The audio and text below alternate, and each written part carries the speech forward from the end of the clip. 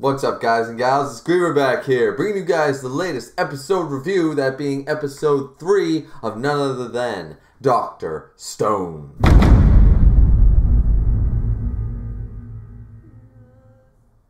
Now, right off the bat, as you guys can no doubt tell, me wearing a muscle shirt and everything for this review and stuff, has it not been hot in all across North America? I've been hearing heat warnings. I heard that there are heat warnings almost up to 90% of the North American states and provinces and territories and all that such. It has just been nuts. It's wild here in Canada. It's wild down in America. It's wild everywhere. Just this crazy heat wave over the weekend and such, isn't it? So, that being said, let's just move right in onto this review, because generally speaking, this follows about two and a half chapters of the manga. It follows, and honestly, there's not really a whole lot to talk about as far as differences go. Once again, last time there was a bit to talk about in character development and the reasons why.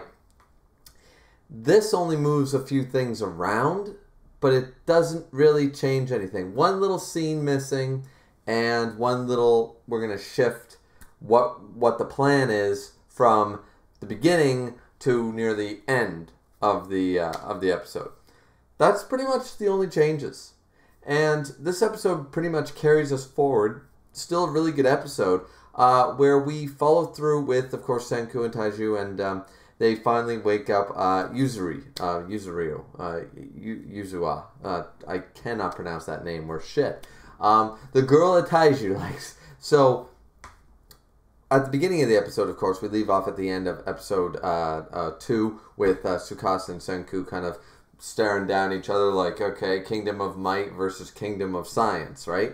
And then it plays off the same way as the manga, and everything goes accordingly. You know, he's like, if he doesn't find out about the revival fluid or the miraculous water or whatever they're calling it, then everything should be fine. I can hide it for a while and come up with a contingency plan, because as I said, he later on in the episode we saw he had the hidden crossbow and stuff like that, right? Of course, that ended up moot when Tsukasa manages to catch a goddamn arrow. This guy not only beats, lions with his bare hands and jumps out of the air to catch a bird by its feet and not die. And runs past wild boars. Like, the dude is just like superhuman levels. But suffice it to say that he figures out kind of where the cave is. They're still kind of working together. Taiju finds out very early on after Senku basically says, look, Tsukasa, yes, he is strong. He is a good guy. But he's also a murderer. And then we see Tsukasa walking through the forest after being led to go retrieve the miracle water himself. He figures out it's nitric acid. That's the solution, blah, blah, blah. And then he walks by this group of adults, and it seems children and stuff, and the children with the necklace and stuff. So I'm very curious here, like, the whole sea stone necklace, is that just coincidence? There's a little girl with a little boy, and they've got the necklace, because I was always under the impression that was going to be Tsukasa's part of his backstory, another reason for him not to like adults, sort of idea.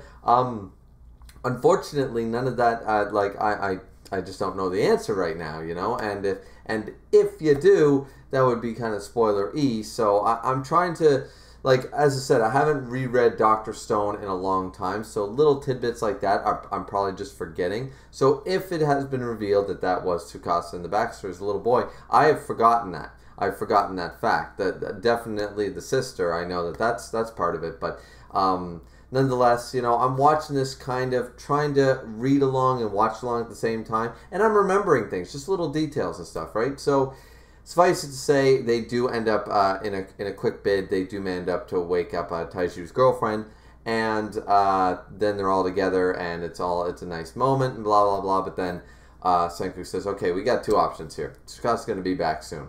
Either you guys run, because he's not going to run, he's Senku. You guys run far away, or we all stand here and fight together. But I would recommend option 1 sort of idea. And they're like, no, we're going to fight. It'll be fine. We need to stop the murder. And that's when Tsukasa shows up after destroying a bunch of statues, and Taiju sees him like drop a bunch of, pieces of statues. And it's clear to me, I thought it was unclear in the manga, but it's definitely clear here. He straight up murdered the children too, by the looks of that. Like, he didn't, there wasn't. That's the thing. After he destroyed a bunch of statues, I didn't exactly see any kid statues standing. So the fact that they didn't show me that leads me to believe, like, hot damn, like, Are you straight up murdering the youth even though you said you wouldn't, Tsukasa? What's going on here, bud? And suffice to say, he says, like, murder is a point of perspective. Their statues, is it truly murder? That kind of stuff. I'm going to cull the human world and build it up to a paradise. He wants to make Eden sort of idea. He wants to make the might world, the stone world, the paradise, all that stuff, right? So, and I mean, once again, as I said in the last episode review, this is something that, I mean, you can kind of agree with the sentiment and his reasoning, and you can also see where Senku's coming from, and that's what makes this such a good story. Tsukasa's, as Senku says it perfectly, he's a good guy and a murderer. You know, like that's the problem with it all, right? So there's a lot to unpack. There's a lot of three-dimensional. None of these characters are really flat, I feel. A lot of them are very three-dimensional, and they have different reasoning. So it's really good. Taiju tries to fight Tsukasa and stand his ground. That doesn't really work. Tsukasa catches the crossbow bolt that Senku had been working on and hidden away and stuff. Catches it, throws it into the ground, and manages to kick Taiju. Taiju, of course, just takes the blow, and he's like, "Listen, man, I'll take all the blows and stuff. Just stop destroying statues." And Tsukasa stops for a minute, and he goes, okay. Wait, what? There's no deal here. You're telling me that you'll let me hit and beat the crap out of you no matter what, and you want me to stop, like, give up on my dream, my goals. And your only deal is for me to hit you a lot? He's like, yeah. It's like, that makes no sense. And Senku's like, that makes no sense. So, simpleton, big oaf, he's earned all this stuff, right? But suffice to say, he does eventually, like, that blow from Tsukasa does do something. Taiju gets knocked out. Tsukasa walks away and says, I won't allow anybody to get in my way. Senku's like, we gotta go, right? So, they make it seem like they destroyed the place and they leave footprints and they left in a panic and disarray and all that stuff. Tsukasa figures it out in this episode, so that's no big spoiler. They basically are moving on to try to find a way to make the weapons of science, something that can stop a man of Tsukasa's strength in this stone world. Now, in the manga, they reveal this to be, of course, the gun, the human history's greatest, most deadliest weapon sort of idea, the gunpowder, I guess, the way the new age of war that has sparked everything since. So Senku says, we need gunpowder. We got to go make a gun. In the anime, it's left almost at the tail end, the very end of the episode, sort of idea. And its placement is fine, it's okay and stuff, because, I mean, if you saw the manga and you would kind of surmise, okay, if a crossbow doesn't work, what's the next step up? Stone tools won't work, metal ones might, sort of idea, right? Gunpowder, cannon fire, that kind of stuff, right? Ballistics. So that kind of all that fun jazz. And so they head out, and he's like, okay, we got to head to this region, blah, blah, blah. They find the Buddha statue. There's a lot of stuff going on there. Suffice it to say, the scenes are okay. They realize that, like, my mother, my father, like, we're just high school kids, and it's all kind of brought to a front that this is reality now. Like this has made me believe, like, because this has all just been forced right now, this is proving a point. This is definitely this location in Japan. This is Japan. Nobody's alive. Everybody's petrified. Some people are dead. We don't know who yet.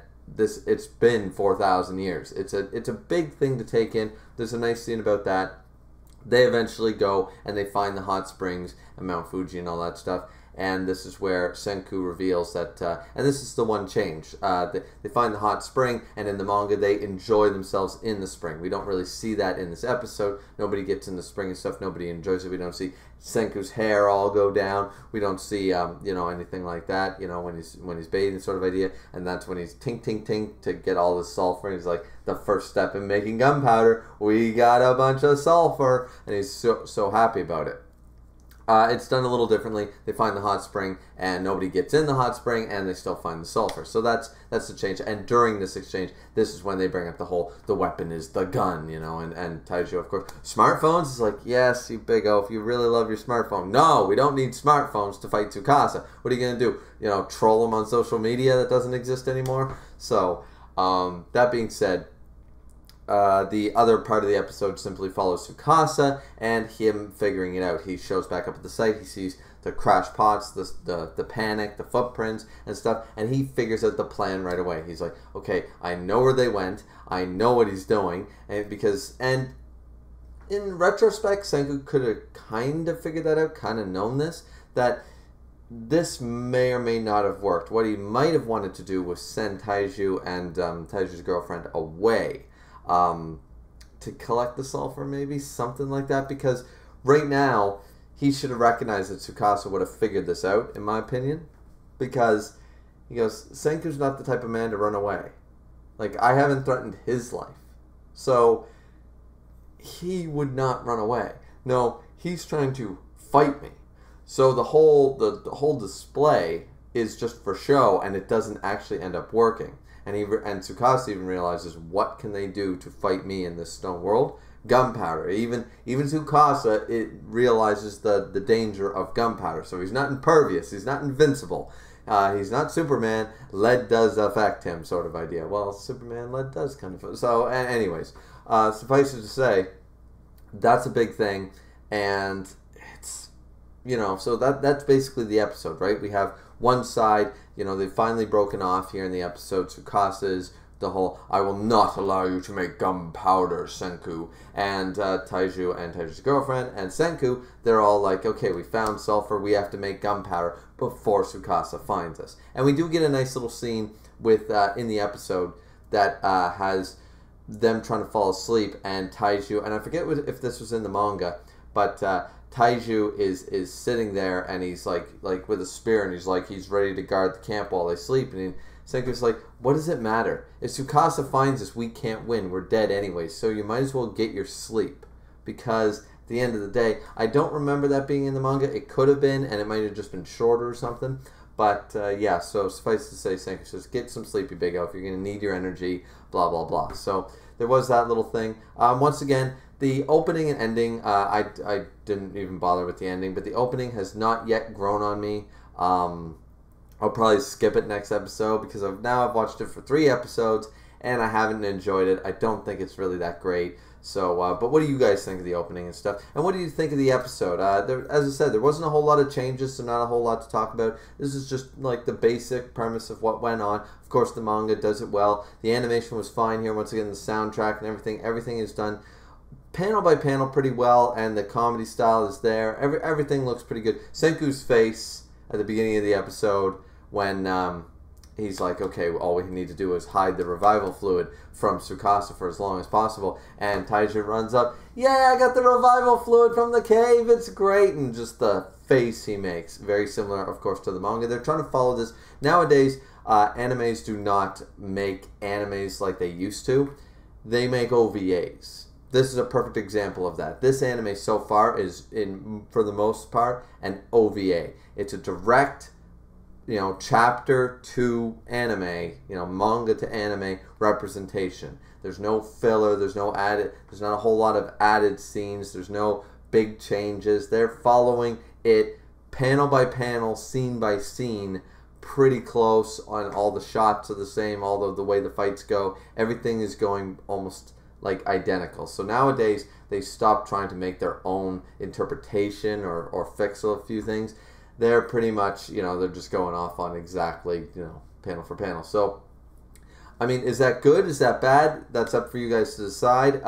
I think this has run on long enough. Once again, this has been the episode 3 of Dr. Stone Review from your host, Griever, as always. Like, comment, and subscribe, as always. It's always very much appreciated. And I'm looking forward to episode 4. I know this episode came out, this episode review came out a bit late, but I had, of course, with the heat and everything, but I had some stuff to take care of both Friday and Saturday, so, and I didn't end up getting to it really on Sunday. So that's why it's out today, this being Monday, of course. That being said, guys, I hope to be earlier, because I know that these episodes are released like Friday, Saturday morning. So I hope to get the next one out, episode 4, much earlier than I did this one. But I hope you guys stick around. I hope you enjoyed the video, and I hope you enjoyed the episode itself. So tell me what you think in the comment section down below, and we'll see you back here next time. Peace out.